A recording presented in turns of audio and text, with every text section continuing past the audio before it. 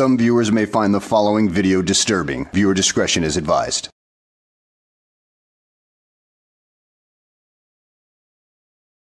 Well, hello and welcome back to the channel, everybody. In today's video, we have an interview between News Now Patrick, aka Patrick Roth, and his bestest buddy in the whole wide world, the convicted S-offender, Earl David Worden. And according to Worden, it's all the Tro's fault for him being found guilty of those crimes. Damn you all, Tros, how dare you do that to him? So while we listen to this idiot complain about the Tros, let's go ahead and sit back, relax, and enjoy the show. Okay, David, you're live. All right. Finally. So, for everybody that's been waiting to hear from me, I apologize that it's taken so long, but it's, I have to coordinate with Patrick or Justin to get the word out. So, let's see, where to begin? So, first off, everybody, I got some letters. I've already been to TDC, and I was brought back on a bench warrant for my appeal. And for everybody that wrote me letters, I got several letters from people when I was at TDC, but I could not bring them back with me, so I didn't get to save your addresses.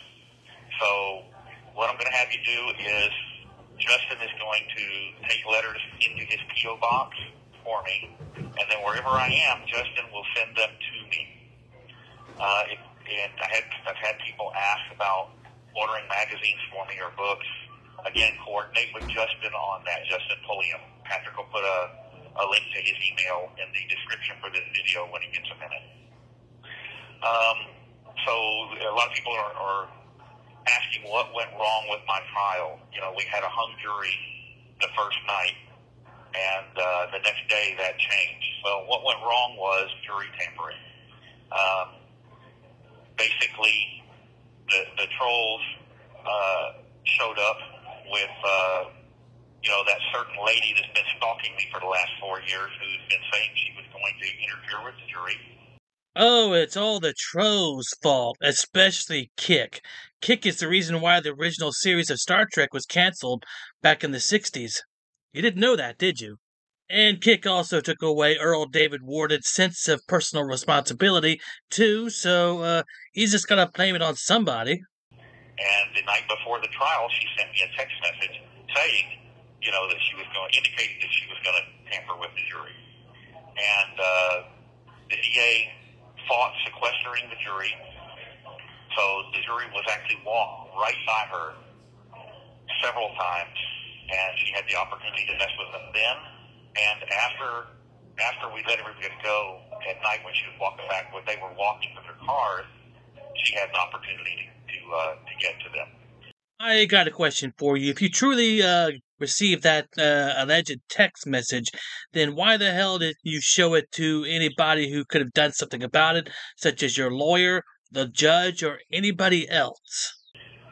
We raised this issue as part of an appeal, and the judge didn't follow the law. He actually completely ignored the law.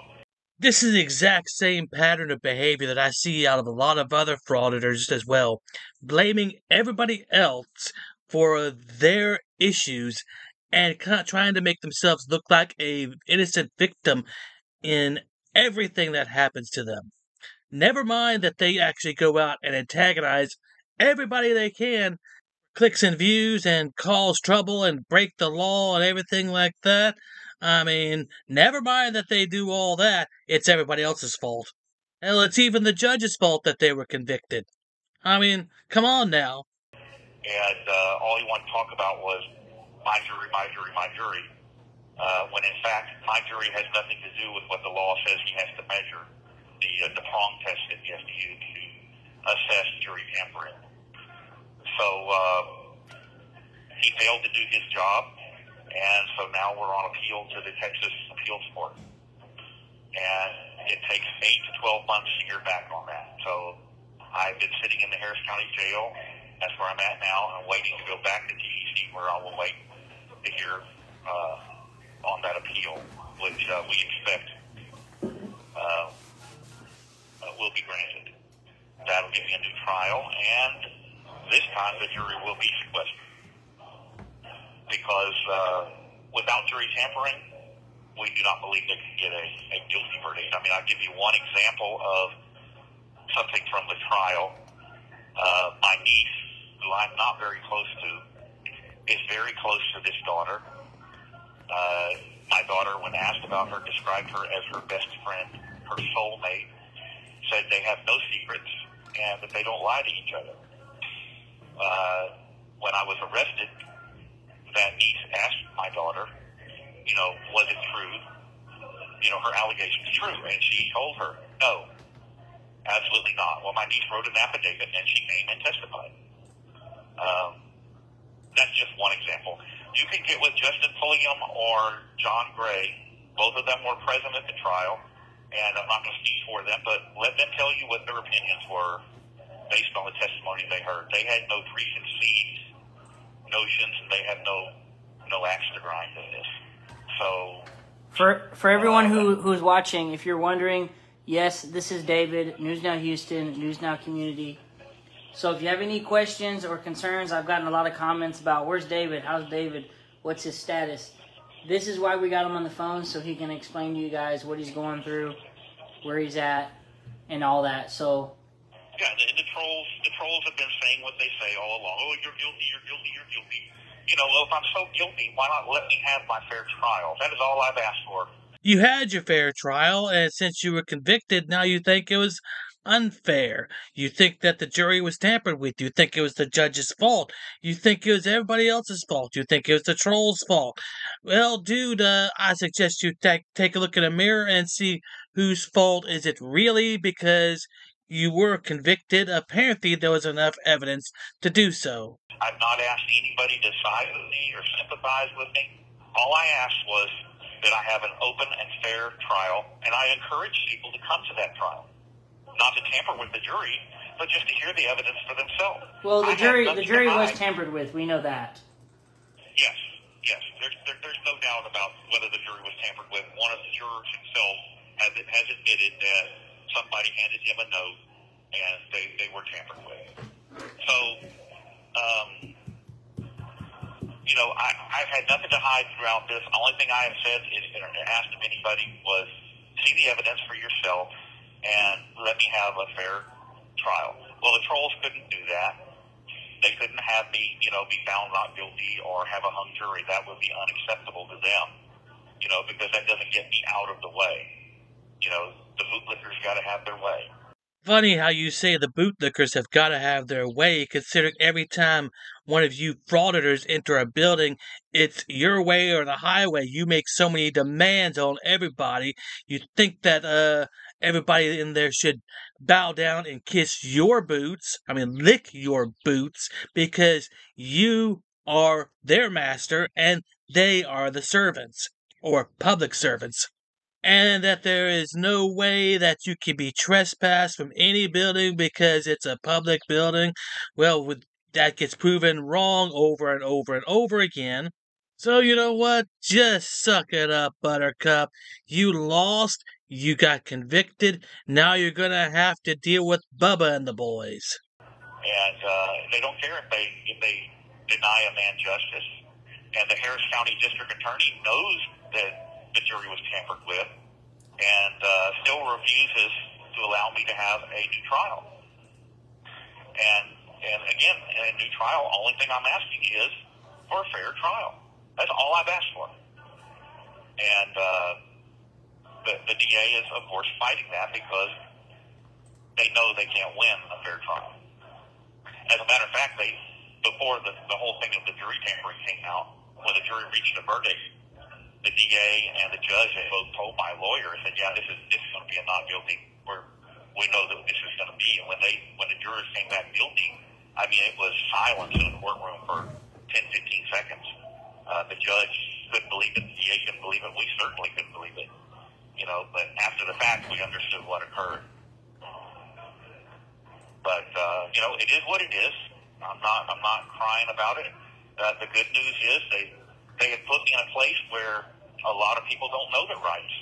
And so I have the opportunity to educate people about their rights. And Dude, I don't think you're going to be educating anybody on their rights, because once they find out what you've done, you're going to have to go into protective custody or pay somebody to be your bodyguard to make sure that the other prisoners don't take you out. that's been a very positive thing for me.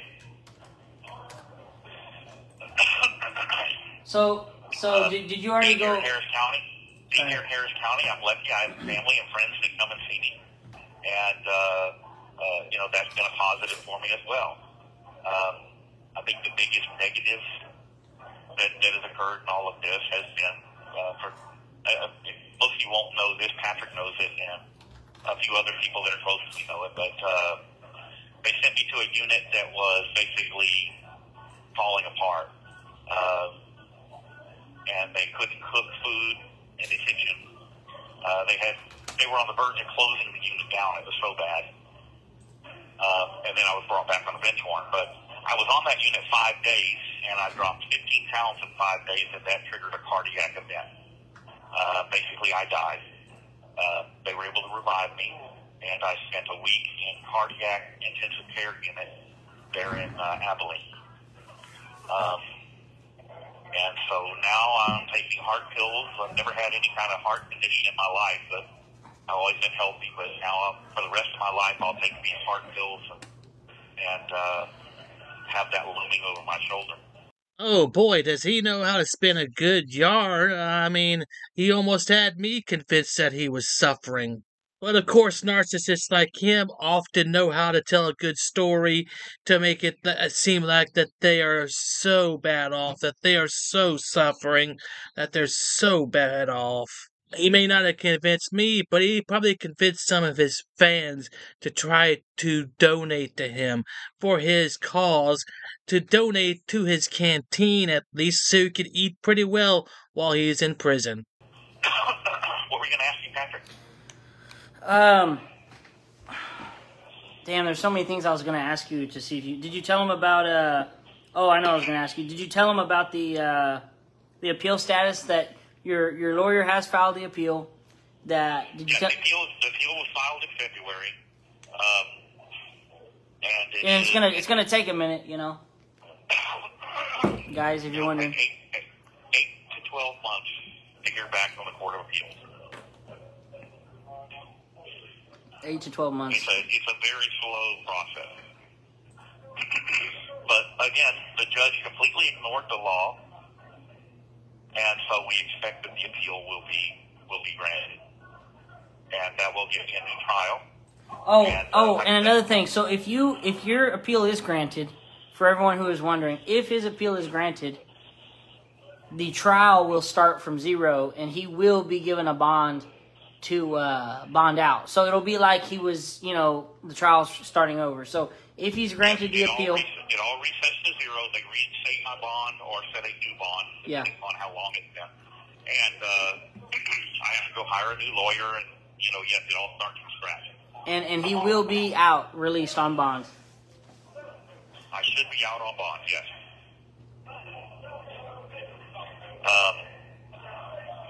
And if that fails, well, the next step is a writ of habeas corpus. But, I'm very lucky. I have a very competent and well thought of appeals lawyer. And, while they can never guarantee you anything, we are confident and pretty certain that the appeal will be granted. And like I said, in the meantime, I'm just making the most of it and educating people about their rights, which is a sorely needed thing in here. And, I know I have a lot of... left. Okay, got 1 minute left. That's going to be it, Patrick. We got 1 minute left, guys. Yeah, so we'll do this again. I mean, there's a lot more to say. Hey, one more question before you go. Does your girlfriend does she still have access to your Cash App or your PayPal? Does who? What? Does your wife or your girlfriend? Yes. Okay, so Friend, yes. okay, your friend, if I put in your friend's PayPal, or do you want me to use hers, or do you want me to use yours for people who want to help you? No, send everything to Justin Pulliam, and he will coordinate. You know, if you want to order magazines or books for me, he'll coordinate all that. Okay, so you send everything to Justin Pulliam. Justin's PayPal or Cash App? Yes, just mark it for David. Okay, all right, guys. So for anyone who wants to, all right, see you later, David. Oh, there he goes. He's gone. All right, so for anyone who wants to support David or send him a little money for commissary or help out with the appeal I believe was like $50,000 or $70,000. I'm not sure. $50,000 to $70,000 for the appeal? Yeah, good luck trying to get a hold of that much money, because it's gonna be quite difficult to get that much money, given the reputation of the man you're trying to get it for. You know, he's going through a hard time right now, and I'd like to see him get all the help that he can.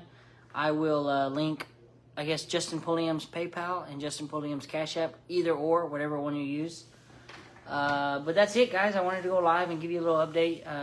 David wanted to give you a little update on his situation. So if you do want to help David out, the information to donate will be in the description below. Thank you guys for tuning in. I'll see y'all later. Yeah, patty cakes, I don't think that you're going to get anywhere near the amount that you need for that appeal.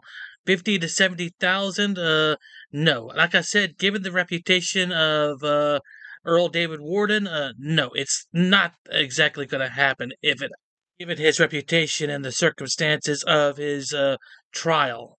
And he could blame everybody he wants for it, but the fact is he's been convicted of it, and it's a high likelihood that he is going to die an old man in prison. At any rate, I hope you guys enjoyed the video. Thanks for watching, and I will see you on the next one.